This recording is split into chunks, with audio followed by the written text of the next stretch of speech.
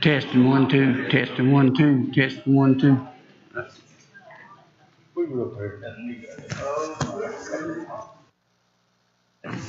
Testing 1 2. All right, good.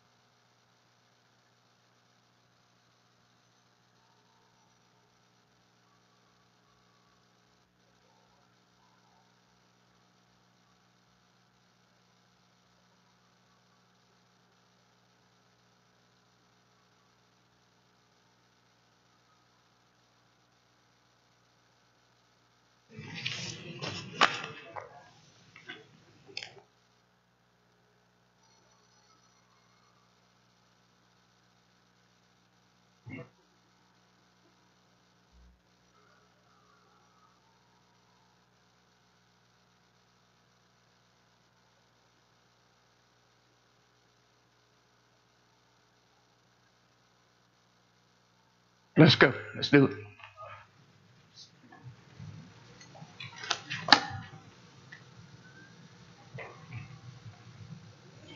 We want to welcome you tonight to the Wednesday night prayer service and Bible study here at Southside Baptist Church in Sumter. I don't even know where I'm at. And thank you for being here. Just to make a note before we get in our Bible study now, we need to remember that everything now is live. This is going out live every Wednesday night at 7 o'clock. It'll be live Sunday mornings at 10 o'clock live. Sunday nights at 6 o'clock. It'll be out there live on YouTube and Facebook. So we encourage you to watch. Pray that God will bless you. To our folks at Southside that are not able to be with us tonight on our Wednesday night service, we miss you. And I pray you're all doing well. And thank for the ones that have come tonight. We want to begin by having a word of prayer. So would you bow with us as we pray together? Our Heavenly Father, thank you, dear God, for the privilege in the middle of a week to come into your house. And God, these are long weeks, hard weeks. And God, we just kind of sometimes just need to be together. And we just need to meet with you and talk about you and talk about your word. And God, it's kind of the uplifting that takes us through the rest of the week until Sunday. And I thank you for those that have come to church tonight, to fellowship and to worship together. I thank you, God, for those that are watching out there live on the YouTube and Facebook. And pray, God, that you'll speak to them and bless them tonight as we study your word together. Father, we would be amiss if we didn't thank you for every blessing that you give us in life. That God, our health, our strength. God, we pray for the sick. God, we pray for those that are not doing well. Lord, I especially tonight pray for Miss Edith Bates and her family, God, that you will be with them, Father, and others that we just right now prefer not to call their name, but God, all the others, the Brown family, that you would just be with them, God. Continue to bless those that are going through some very difficult times right at this moment. So, Lord, be with us now. We pray for the guidance of the Holy Spirit. We pray for the power of God and the anointing of the Holy Spirit to come on us as we begin to continue our study on Wednesday night of how to have that Christian walk with God using the Apostle Paul as our example. So God bless us now. May you be honored in what we do. For it's in Christ's name that we do humbly pray. Amen. All right, if you have your Bibles, if you know we're in the book of Acts, we've been talking about how we live and walk that Christian walk, how we please God with what we do, and we're using the example of the Apostle Paul, and Paul was no different in many ways than a lot of us. Paul was not in the church. He did not like the church. Matter of fact, he was doing everything he could to destroy the church until we talked about his salvation experience on that Damascus road. And we talked about how immediately after God restored his eyesight that he began to go and to preach.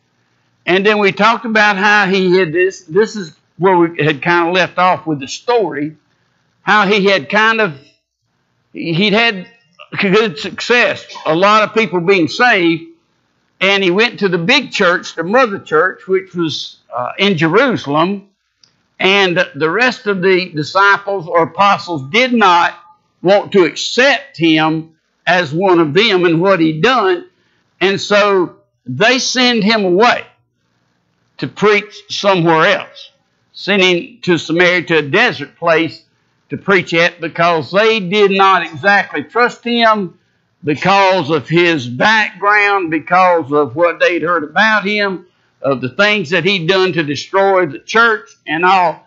And so there was at this point in time in Paul's life a lot of distrust among the Christian leadership of the church that day. Now, we're no different than that today.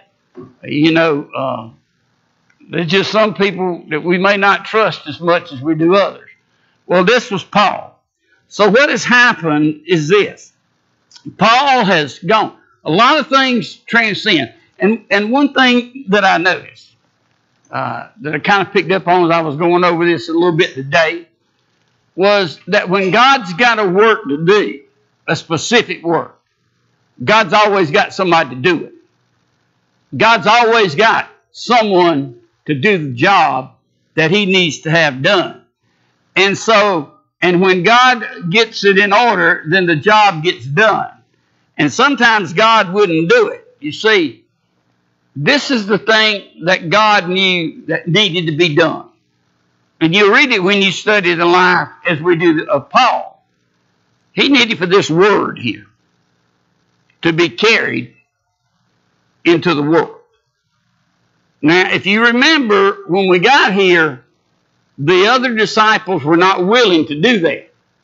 You remember they only cared about whether the Jews were saved, because that's what they all were. Even Paul was one. And remember the last time we met, or I preached, we didn't meet, but I talked about Cornelius had a vision. Peter was at home that had a vision. Cornelius was a Gentile. Peter did not care much whether the Gentiles got saved. But while he was having a vision, and God gave a great word to Peter, and the word that he gave to Peter was what? Anything that I have made is not unclean.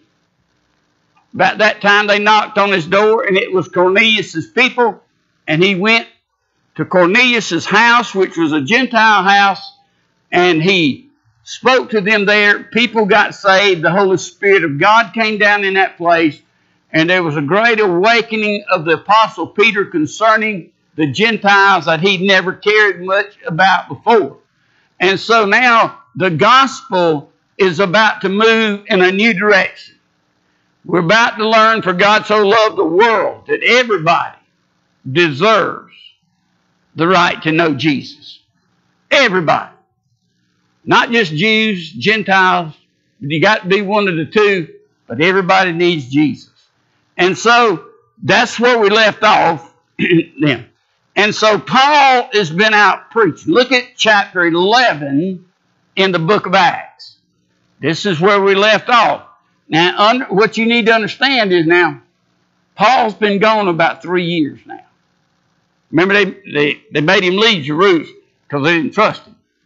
And so for 3 years, he's just been out in the regions just preaching. Not going back to Jerusalem, but he's been preaching. It says, and the apostles and brethren that were in Judea heard, that the Gentiles had also received the Word of God. Now remember what I told you the primary need was? The Word of God. That they had received it. Now, there's a difference there. It did not say that they had heard the Word of God. What did it say? They received the Word of God. There's a lot of people that hear and have heard and will hear the Word of God that will never go to heaven. But when you receive it and you believe it, then you trust Christ as your Savior, you can go. It says that as Paul was out there preaching, that the people received his message, received what he had to say. And when Peter was come up to Jerusalem, they that were of the circumcision contended with him. So here you got Paul, he's down there preaching and people's getting saved everywhere. Well, back in the big church in Jerusalem, word travel. Let me tell you something. Word travels fast whether you're doing good or whether you're doing bad. You know that? I tell you this all the time. Every church has a reputation. If you come to Sumter, they'll say, well, that's a dead church, that's a live church, that's a good church, that's a bad church. Them people will love you, those people won't love you. Everybody knows something. If I call a church's name, then somebody can say something about that church, right? It's just the way it is. Well, word had gotten back to Jerusalem about Peter and Cornelius. Now understand, this did not sit well with James and John, who were the leaders of the church, that he had taken and had gone into the home of a Gentile, that they did not care whether they got saved or not. And he had spent time there, had preached there, they had got saved and had got baptized, and word gets back to the main church of what Peter had done, and the people at the church were angry of what he'd done. That he had gone into the house, saying in verse 3, thou wentest into men uncircumcised and didst eat with them. Peter, you ever know sometimes it don't matter who you are, if you set the wrong people off or kick the wrong people off that think they run things, they'll get on you. Now understand where Peter had come from. Up until this point throughout when God created the church in that upper room, who had been leading the church? Peter had. Who was the one that preached and the thousands were saved? Who was the preacher that was preaching when God added to the church daily such as be saved? Peter was. Who was the man that had got locked up in jail, had to be prayed because of preaching the gospel? Peter. He was the leader. But when you don't do things sometimes the way people think you ought to do them, then you make the wrong people mad at you, and they can really try to make life tough. So they come back and find out about what Peter done and how he'd gone into the house of Cornelius, and even worse than that, had eaten a meal with him. The big church is upset with him that he eat with him. But now you know I love Peter. One of these days, if I live long enough and the Lord don't call us home, I've got to study on Peter. Peter's my favorite disciple. My favorite. Now, so they get on Peter about this. You ought not to have done that. You ought not to went into this man's house. You know we don't believe in doing that kind of stuff. Well, you got to understand something. Peter is going to say And even sometimes before his mind gets in gear, his mouth gets in gear. That's Peter's trouble, right? But this time, something's changed. It says in the Bible that Peter rehearsed the matter from the beginning and expounded it by order unto them, saying. Now, when it says that Peter rehearsed it to them, that means Peter said, hold on a minute, fellas. Let me give you the whole story here. You know, we've been together, but I'm going to tell you something. God gave me a special vision, and I obeyed God, and I did what God did. And folks, you don't ever have to back up for anybody from doing what God tells you to do. You don't ever have to back up for anything you say if God tells you to say it. And in other words, that's kind of what Peter does here. He says, let me tell you what happened. And instead of getting on me for doing that, you ought to be rejoicing in the fact that people were saved and people were on the way to heaven because I had a vision. Cornelius had a vision. His whole household saved and on the way to heaven. And y'all want to call me here to get on what God has called me to do and doing God's will? See, Peter, for most of his life, was never one to back down, to let a group tell him what to do when he believed he was in the will of God. Now, sometimes he spoke when he ought not to, and we all do that sometimes. We all, you know, most people got a little bit of Peter in them. That gets them in a little trouble sometimes, but, you know, that's life. Sometimes we say things we wish we hadn't said. I ain't never done that, but I know people that have. And gets you in a little bit of trouble sometimes, Tom, with that. So that's what happened. I'm not going to go through all that.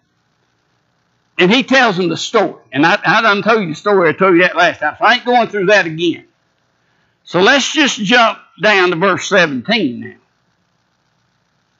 Remember, he's explaining to the church leaders about this. He says, for as much, so much then as God gave them the like gift as he did us.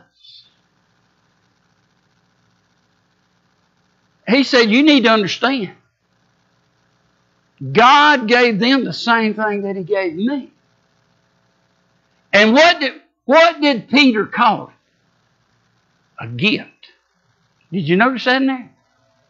He gave them the same gift that he gave us. You see, you understand salvation is a gift of God. Peter's saying, you remember when you got saved?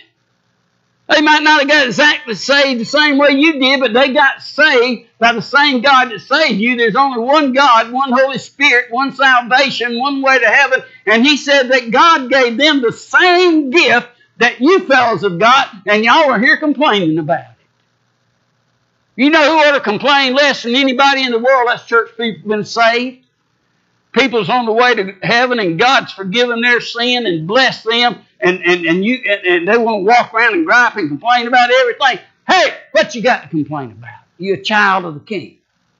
Just thank God you got the same gift I got, and I got what you got. There's no difference between that. That's what he says, did you know what happened? I was in the house, and the Spirit of God came down. God saved those people the same way he saved me. They're on the way to glory. He said he gave them the same gift for those that believed on the Lord Jesus Christ. That's the key. When you talk about salvation, you always got to talk about believing. I was talking to a fellow yesterday. I was out cutting grass and he come stop me. I hate when I'm doing the work in my yard and somebody comes and stops me from working. Especially when it's 113 degrees out there. And he got to talking about the Bible.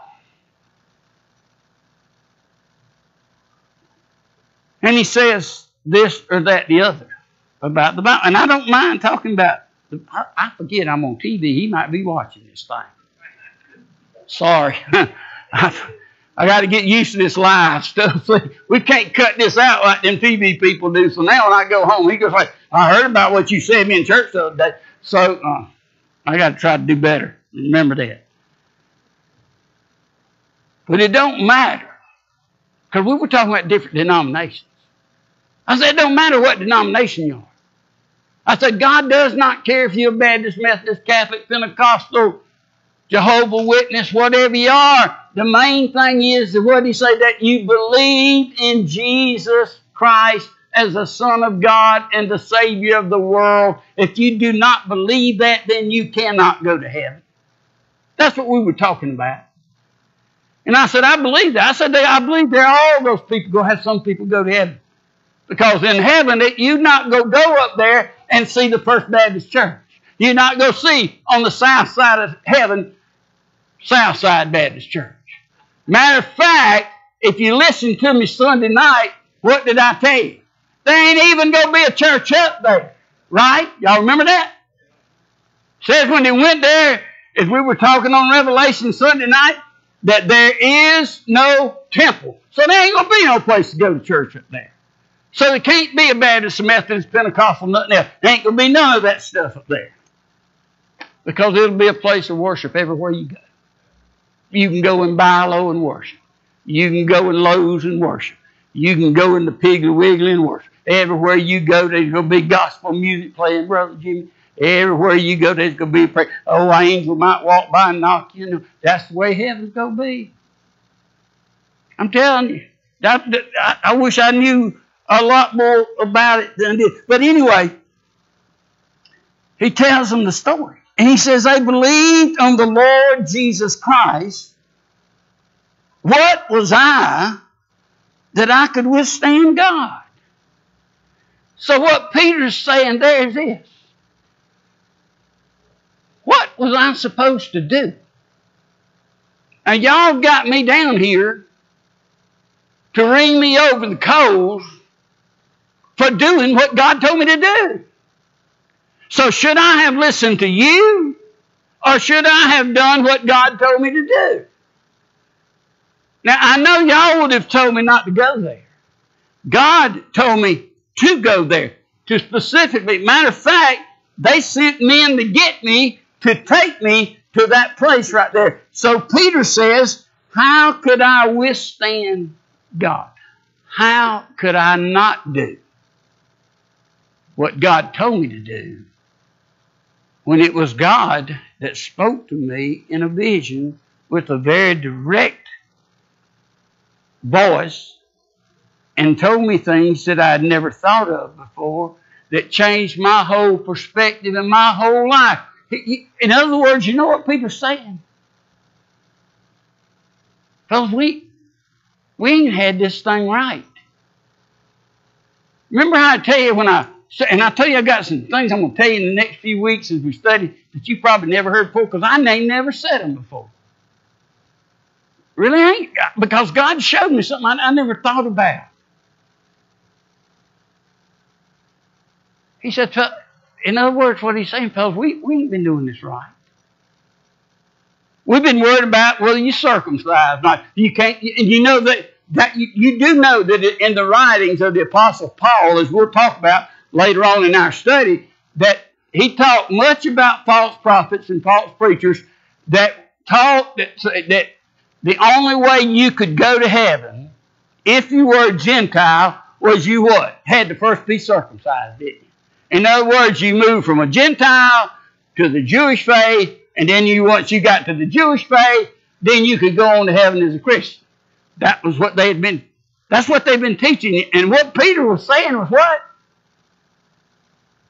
We had it wrong. God gives them the same gifts he gives me. God saves them the same way. They ain't got to become what I am to be saved.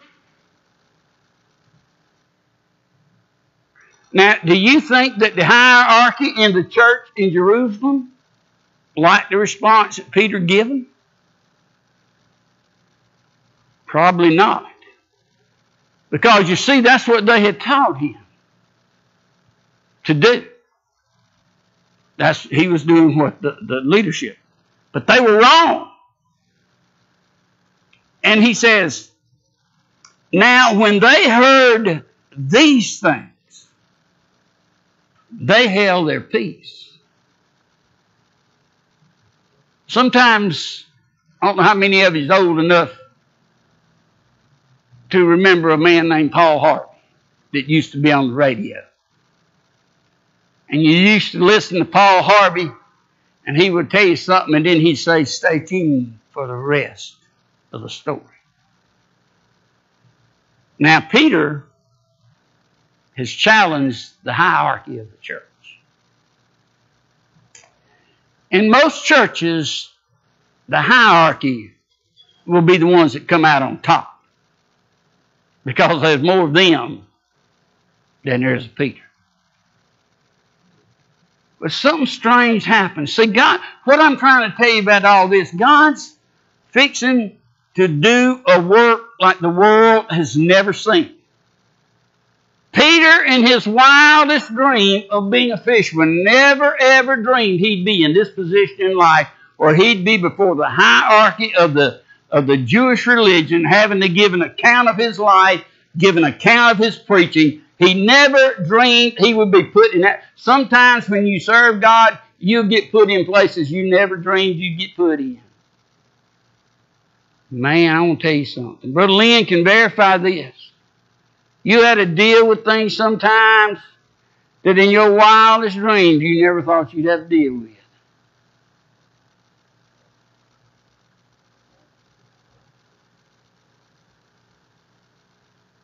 Peter's talking to the bosses. Let me put it this way, and I've told you this before. He may be talking to a boss, but they aren't the boss. Right? And so after he tells them the story and told them, who am I going to listen to? Am I going to listen to you, or am I going to listen to what God says? Guess what happens? They change their minds. They change their hearts.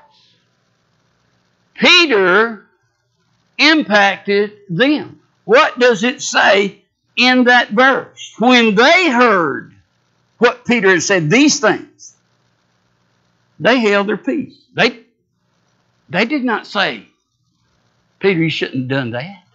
You know that's against our rules. We preach to Jews. They didn't say that. They didn't say we're the leadership. You've got to do what we say do. Because you see what's happening here, God's working in their heart too through an old fisherman. Uneducated, fished all of his life. And these great leaders of the church now have heard a message. But you got to understand. You remember what happened when he went up into Cornelius' house? And the story I told you, and it says that the Holy Spirit of God came in there while he was up there, and all them folks got saved. Now, it don't say that in the Bible right here. But I believe God was preparing this moment for the church. As I believe that in the times we're living in today, God has prepared a moment for the church. I do. I believe this is a special time. I believe that the Holy Spirit of God came down whatever room, wherever in there they were meeting at, wherever they were. I believe all of a sudden when he began to tell the story and they began to listen, the Holy Spirit of heart convicted them and they said, you know what, Peter? You're right. You're right. We've been wrong. I bet Peter said, what? Do what? Peter, you're right. You're right. They held their peace, but then they did what? They glorified God. Now, what does the Bible tell us to do as the people of God? What does the Bible say to them? What does it say to the preacher? What does it say to everybody in the congregation? Do all that you do for the glory of God. And so here is the church and the leadership of that day. You find them finally doing what? Glorifying God is what the church ought to do. Every program, everybody, every deacon, every preacher, everybody that sits on a committee, everybody that comes into church to worship, we ought to come here with this one purpose in mind, and that purpose is what? To God be the glory, great things He has done, and we're going to glorify Him, and we're going to give Him the credit for all that gets done in Southside Baptist Church, and to God be the glory.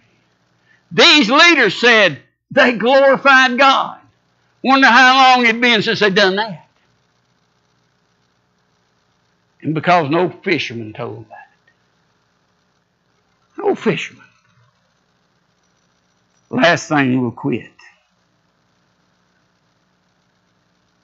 And they glorified God, and this is what they said. Hath God, notice then. That word then is very important there. That means they were in agreement with what He said. After they heard what He said and glorified God, then. See that? Don't leave out the then. This is why it takes me so long to go anywhere and do anything. That's why it took me 4.5 years to do John, 4.5 years to do Revelation. I was thinking about that today. I have spent half of my life in ministry preaching the book of Revelation. I've preached through it 5 times. It takes me over 4 years to do it. I've been preaching 41 years. So I have spent over 20 years just preaching the book of Revelation. So I'm done with that. I ain't doing that no more. I don't think, unless God tells me to. And I hope He don't. Half my life, a ministry. Then has God also to the Gentiles granted repentance unto life. So what did they say?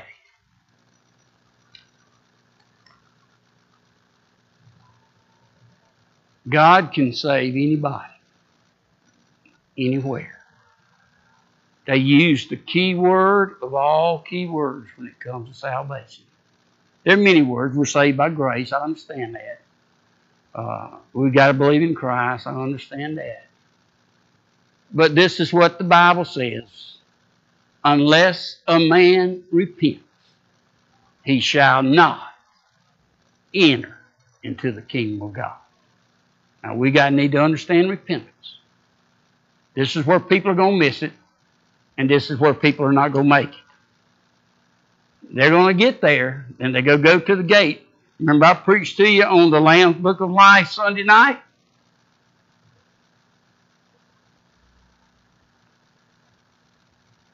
Repentance is not being sorry that you did something wrong.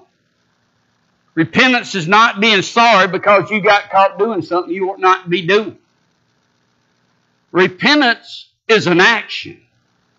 Repentance means that you are sorry for what you've done, and you're going to turn your life in a different direction from where your life's been going. This is what repentance means. Repentance means to turn around and go in a different direction, to move toward Jesus. And so when they use that word, that God has granted them what? Repentance. That means what? That they were accepting the salvation of the Gentiles as being possible and as being done, and it was fine. Peter, thank you for telling us this. Peter, thank you for helping us to recognize this truth that we've missed for so long. And I bet Peter walked out of there saying, wow, that wasn't what I expected. I expected them jokers to eat my lunch when I went there. And them jokers liked it. They liked it. Let's pray. Father, thank you for men that will stand. Father, thank you for men that will be bold for Jesus. Doesn't matter who we're talking to, don't matter where we are. God, help us to realize that if we seek your face, that God, you will speak to us. God, just like preaching, you will give us the messages. Peter never knew. You see, that's the thing about it. We don't ever know how what we do this day is going to affect us in the days ahead. Peter never knew when he woke up from the vision and he went to the house of Cornelius. Never knew that he would stand before the Jewish leaders and speak a word to them that would change their life. God, help us to realize that every day there's going to be an opportunity. We need to be obedient to the call, whatever it is. For it's in Christ's name we pray. Amen. Thank you for being with us tonight.